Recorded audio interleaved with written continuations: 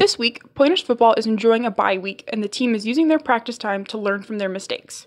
The Pointers fell to Dakota State University this past weekend 21-38. A combination of turnovers and missed opportunities resulted in the loss. Coach Breitbach explains what led to the Pointer defeat. And it wasn't our best football game. We've been going through the preseason so far with 0 turnovers in our first 2 games, and that turnover bug came up pretty big in the Dakota State game. This game we felt like we could have won had we taken care of the football a little bit better, but also they did a great job with their plan and with their running back, made a lot of big plays on their offensive side, which didn't allow us to get the victory. So we turned around, came back home.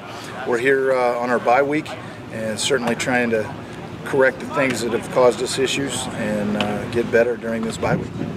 The team is using their loss as motivation to rest up, work hard, and strategize for their conference games.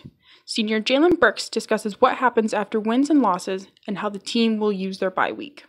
Regardless, win or loss, we got to drop it. We got a 24-hour rule. So 24 hours after the game, it's whether win or loss, you let it go, you learn from the game before, and you just continue to work hard. So we got a bye week here, which is going to help us, give us 2 weeks to prepare for River Falls, and just keep getting better day by day, making sure we're focused, making sure we're just ready to go.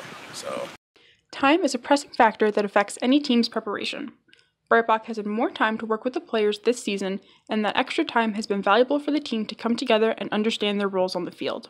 It's been helpful for the players. They know a little bit more what the routine is like, how we operate in our practices, how we operate in our meetings, what our expectations are, from how we clean our locker room to how we go to class to how we prepare for a game. So all of those things are a lot more understood by our players as well as our assistant coaches.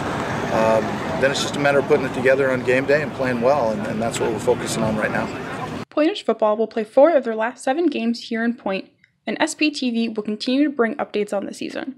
This has been Rachael Ellis reporting for SPTV Sports.